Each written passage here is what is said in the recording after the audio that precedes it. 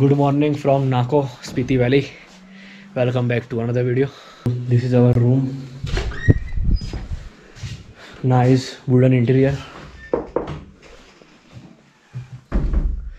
Very spacious. Dressing room type. And a huge washroom. And this is the balcony view. Wow.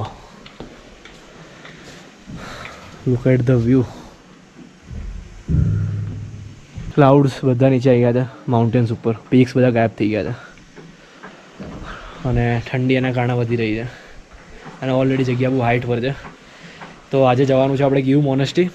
Give મોનેસ્ટ્રીમાં છે ને જે I don't know શું કહેવાય, mummy કહેવાય કે ત્યાં બુદ્ધિસ્ટ કોઈ મોંક એની બોડી ત્યાં પ્રિઝર્વ કરી છે હજારો વર્ષ જૂની અને બોડીમાં આજે પણ નેલ્સ અને હેર ગ્રો થઈ રહ્યા છે.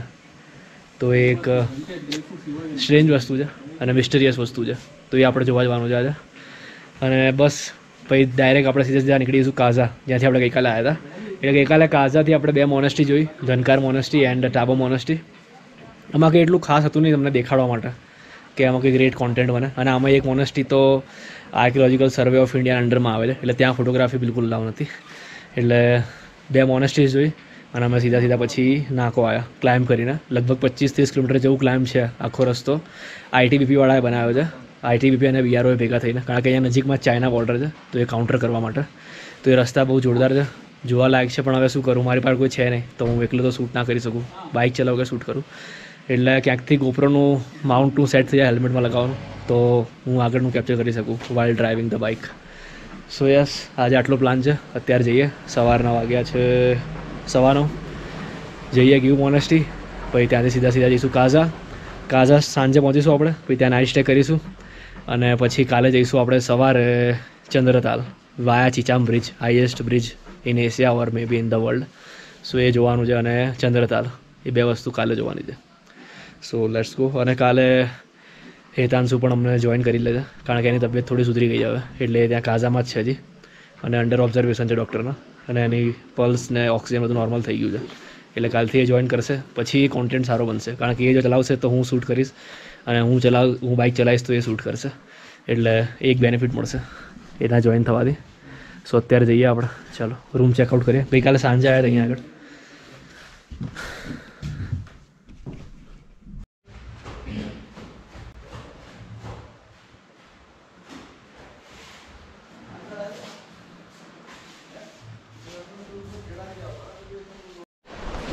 હા છે આપણી hotel. This is our backup vehicle Bolero. આપણા બાઇક છે. એક ડેલી મેન્ટેનન્સનું કામ કરે છે આ લોકો, ક્લિનિંગ કરવાનું, ફિલ્ટર્સ ને બધું, અને ડેલી ચેકઅપ. ત્યાં સુધી આપણે અહીંયા નાકો લેક છે, 5-10 મિનિટનો વોક છે, ત્યાં જઈ આવીએ, જોઈએ કેવો લેક છે. ફોટામાં તો આમ ઠીકઠાક લાગે છે, પણ ટાઈમ છે આપણી પાસે 15-20 મિનિટ, તો ચલો એક્સપ્લોર કરી દઈએ. Beautiful village.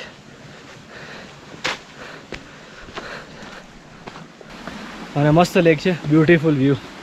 Let me show you. અહીંયા ના આવ્યા તો રિગ્રેટ થાત. પીસફુલ.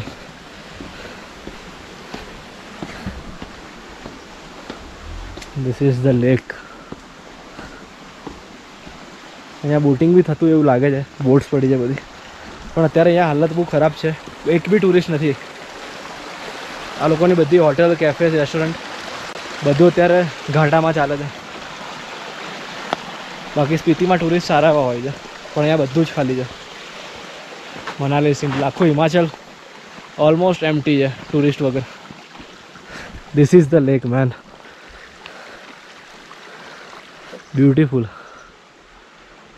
This is નાકો lake.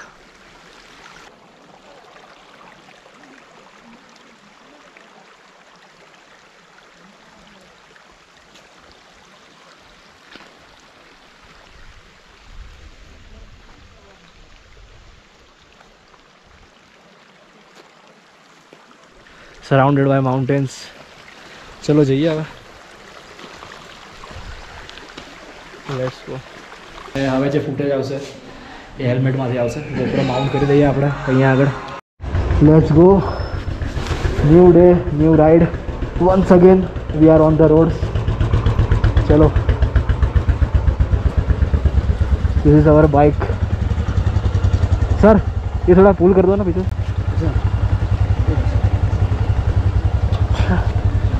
चलो थैंक यू। चलो गुड टू गो। हर हर महादेव। चलो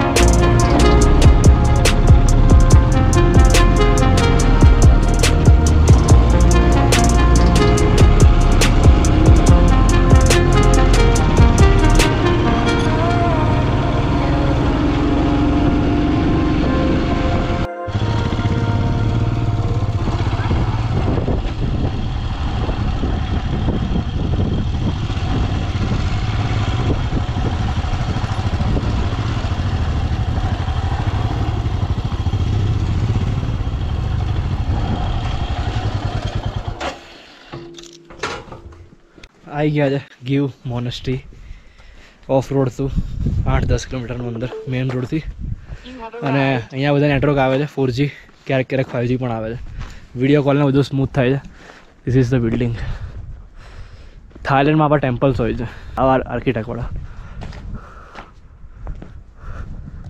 અને અહીંયા ડ્રોન ઉડાવવાની પરમિશન નથી કોઈને drone restricted area see how beautiful this is colour combination मस्त है यार कोना बिल्डिंग ना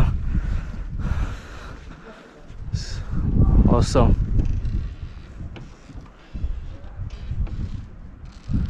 जाइए अंदर अँ कंईक लगे है अँ हिस्ट्री लखी राखी एक बहुत भिक्षु है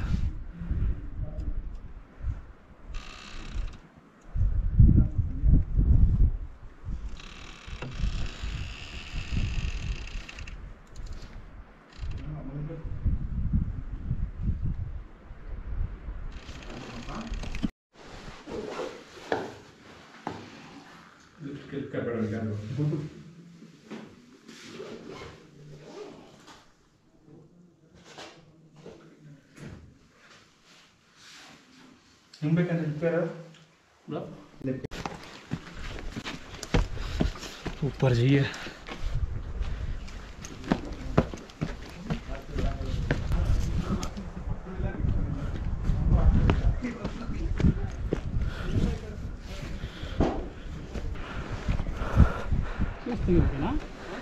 दिस इज ગીવ મોનેસ્ટ્રી अंदर खाली स्टेच्यू है लॉर्ड बुद्धाનું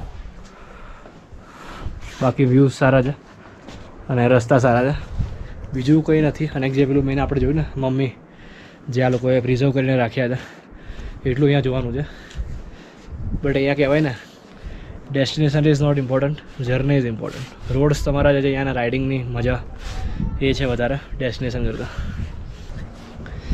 તો આ હતો give મોનેસ્ટ્રીનો video thanks for watching the video મળીએ નેક્સ્ટ વિડીયોમાં હવે જઈએ જ આપણે અહીંયાથી કાઝા લગભગ અહીંયાથી હશે 85 કિલોમીટર્સ સાંજે પહોંચીશું આપણે કેટલા વાગે અત્યારે 1 વાગ્યો ને લગભગ આપણે 5-6 વાગે પહોંચીશું કાઝા